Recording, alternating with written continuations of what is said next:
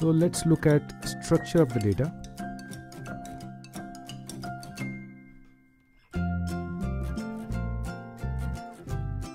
So it's a data frame that has 400 observations with 4 variables.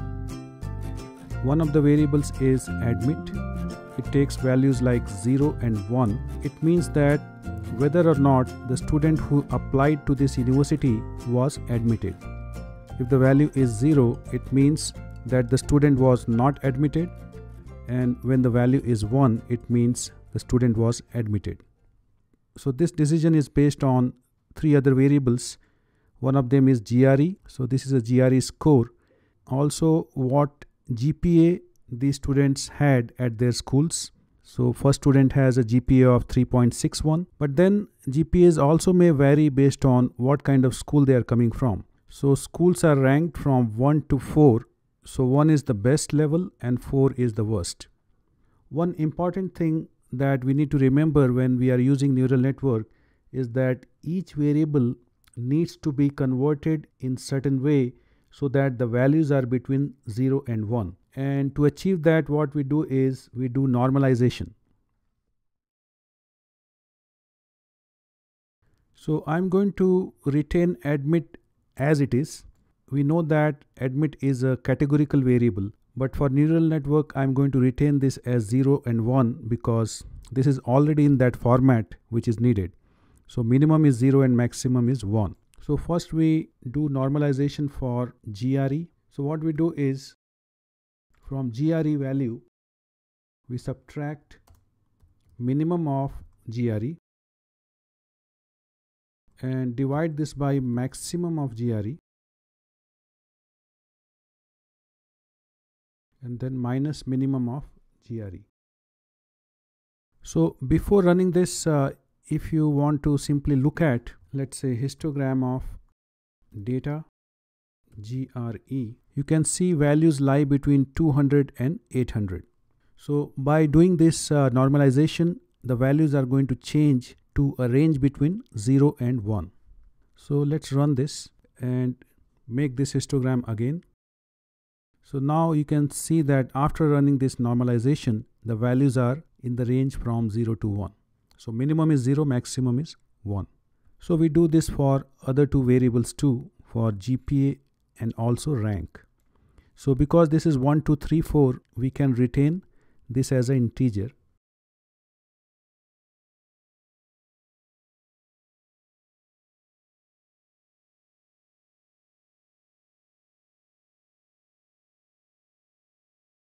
Now we have converted remaining 3 input variables in the range from 0 to 1.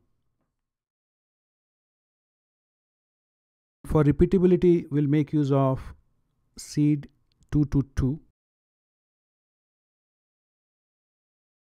So from the original data with 400 observations, we are going to take sample of size 2.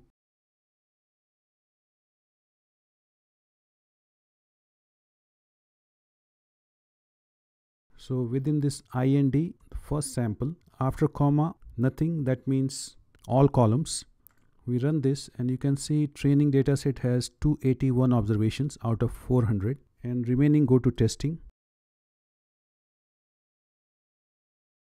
So now the data is ready after partitioning. So we'll develop a neural network using training dataset, and then we'll make use of testing dataset for seeing or assessing performance of that neural network. So we'll make use of library called neural net. Let's create another seed. So we'll store the network in N.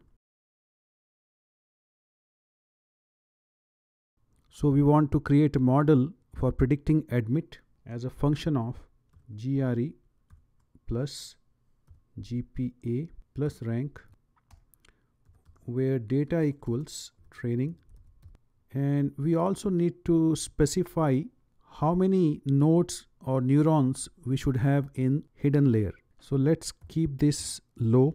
So hidden equals simply 1. Another thing that we are going to use will be err.fct. So this is a differentiable function that is used for calculation of the error, and we can either make use of SSE or CE, which stand for sum of squared errors or cross entropy. For running this model, I'm going to use CE. Another thing that I want to add is linear output. So this is a logical attribute. So I'm going to keep linear output as false, and then we run this model. So once the model is ready, we can plot it to see how it looks. So this is how this neural network model looks like. There are 3 inputs: GRE, GPA, rank. So corresponding to these 3 input variables, we have 3 nodes. This layer is called input layer, where we provide the input data. And towards the end, we have what is called as output layer. So admit is the output variable. So this layer has only 1 node because there is only 1 output.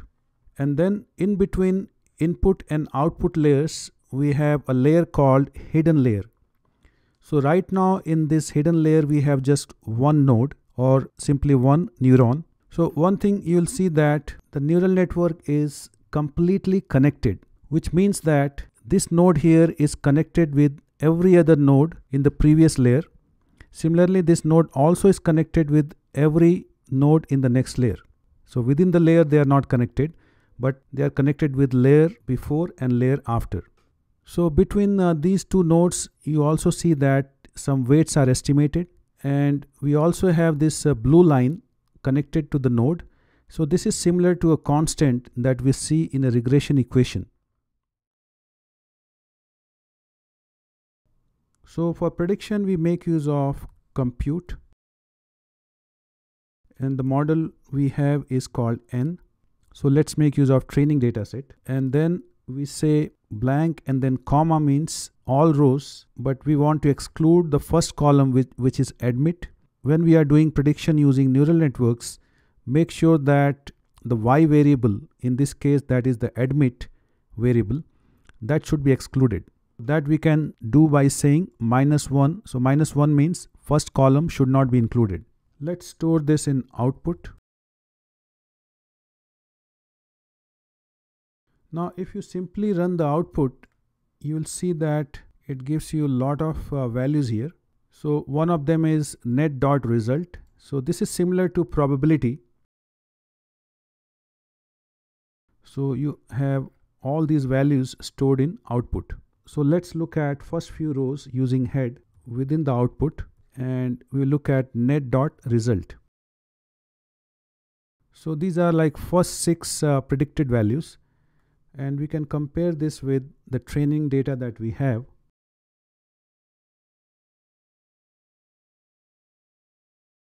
So within training data, we are looking at first row and all columns. So this is application number 2 in the training data.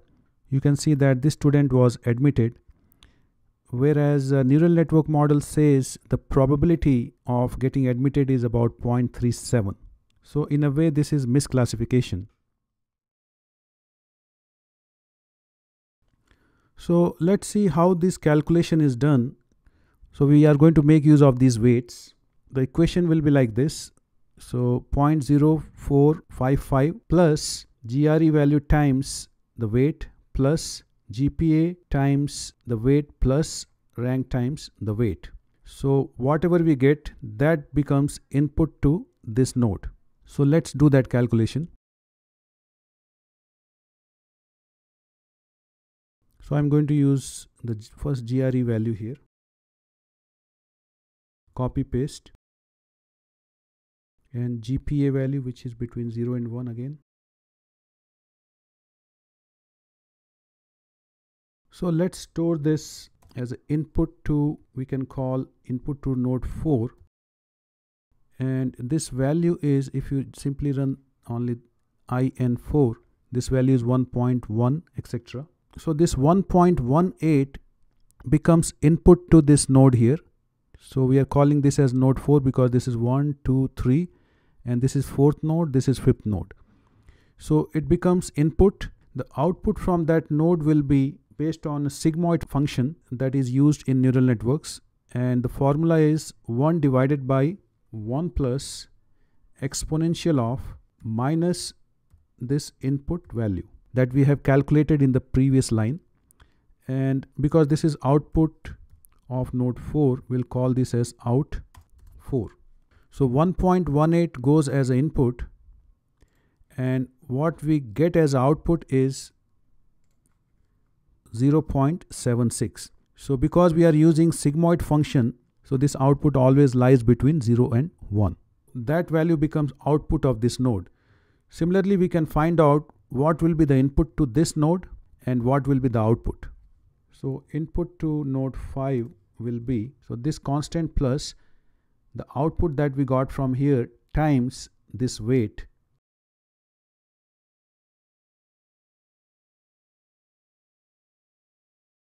So we run this and we get input to node 5 as negative 0.49, and then again we apply the sigmoid function and convert this value between 0 and 1. So we'll call this as out 5, 1 divided by 1 plus exponential of negative in 5. So what we get is 0.3779. So remember, this is the value that we got earlier also. You may find that after like 5 or 6 decimals, the values are slightly different here. They are not exactly same, and that is because of rounding errors. But this is how these predicted values are calculated. So let's compute confusion matrix and misclassification error. So to do that, we'll make use of the compute function using network model or neural network model N. Let's first do this for training. So I'm using the same format that we used earlier for prediction. Let's store this in output. And for the first one, let predictions be in P1, where we have this output and then $ net.result. Because these predictions will be between 0 and 1, similar to probabilities, we need to classify them into 0 or 1. And for that, I'm going to use if-else function. So if-else, and the rule I'm giving is if P1 is more than 0.5, we'll classify that application as 1, that means admitted, otherwise 0. So that means when value is not more than 0.5, not more than 50%, then we are saying that that applicant is not admitted to the university. We run this line and let's store in tab 1 a table with PRED1 and training $admit. So if you look at tab 1, we get this confusion matrix. So these are actual and these are predicted. So this means actually there were 172 candidates who were not admitted, and the model also predicts them to be not admitted. So this is a correct classification.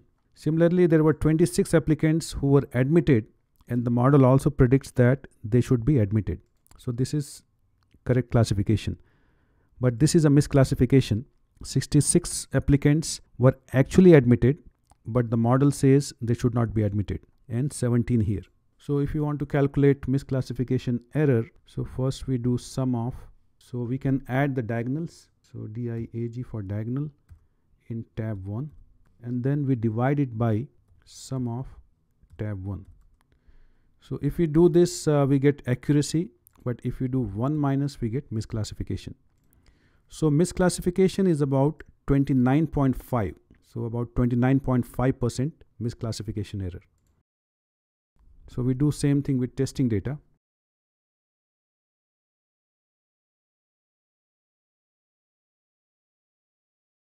And we'll call this as P2.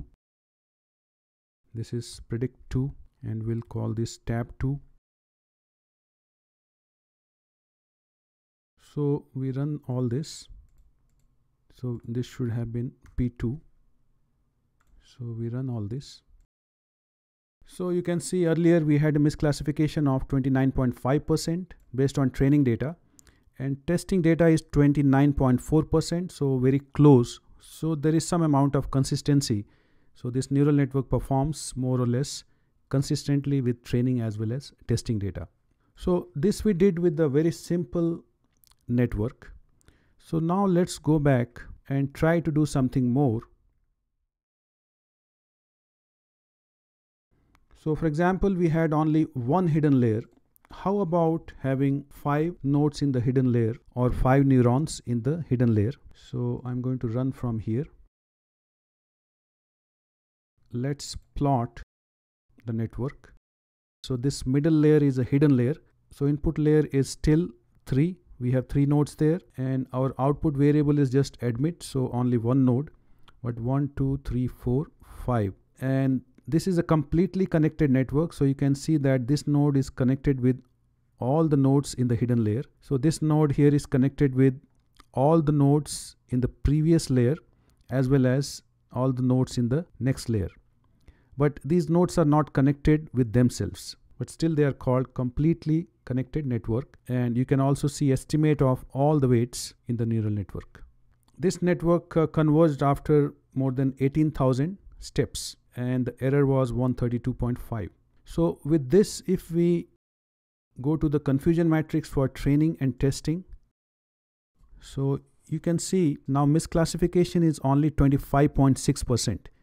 Earlier it was 29.5%, so a drop of almost 4% in misclassification. So that's a very significant improvement. Similarly, if you run the testing, you can see it is about 23.5%, so still very consistent. Instead of just one layer, we can also use C and say we want 2 hidden layers, and the first layer with the 2 neurons and next one with 3 neurons. So we can run this. It may take slightly more time. So it gives some warning message that it did not really converge completely. It did not converge, weights are not calculated. So let me try it 2, 1.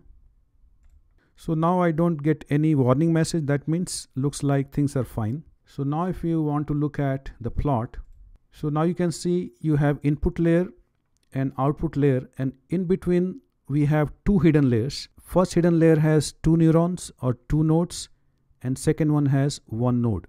So this is what we had specified, 2 and 1. Let's see what is the performance for training and testing.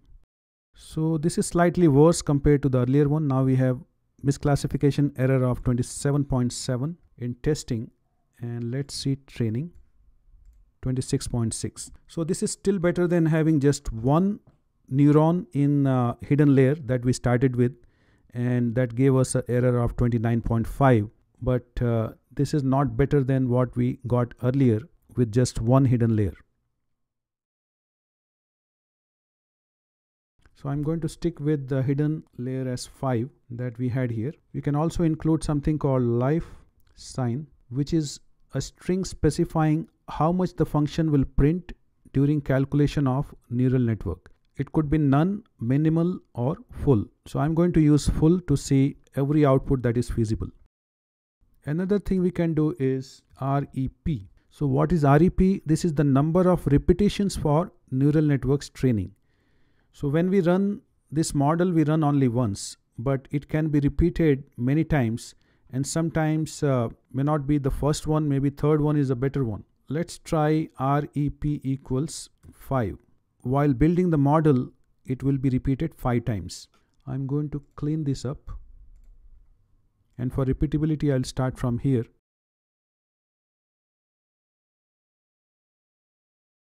So we get a warning that not all of them converged. So those ones that converged, there you get estimate of the error. So this 5th one did converge, and the error was about 145.6. And 4th one also converged with the error of slightly higher, 147. 3rd one also converged, in fact with the lower error, 139. So 3rd one looks better so far. but second one did not converge. You don't see any error here. So second one is no good, and first one converged with an error of 132. Out of 5 repetitions, 4 of them had solution. Only one did not have any solution. And in fact, it also gives you time, like this one took about 3.34 seconds. This one took about 2.37 seconds to converge and find a solution, and so on. 1.73. So best among these is in fact first one with 132.5 as an error. So when we run many repetitions, so out of 4 valid neural networks that we have, if you want to print one of them, so we can specify here REP equals 1 if you want the first network. If you want the fifth one, you can say REP equals 5. So let's plot this. So this is the network that gave us error of 132.5, and these are the weights. So now for this one, if you want to do the calculation for confusion matrix and misclassification error, when we do this compute function, we have to specify that we want REP equals 1. If that's what we are interested in. If we are interested in the fifth network, then we can say 5. But because first one has given us minimum error, we are going to use that. So with that, if we run all the lines, we are getting misclassification error of about 25.6% for training data. And same thing here will give us 23.5. Now we can also specify which algorithm we want. So neural network uses several algorithms. So this is a string containing the algorithm type to calculate neural network. So default is RP-ROP plus resilient backpropagation with weight backtracking. So this is a default, and you can specify any other algorithm you are interested in. Another thing that can be specified is step max. So this is the maximum steps for training of neural networks.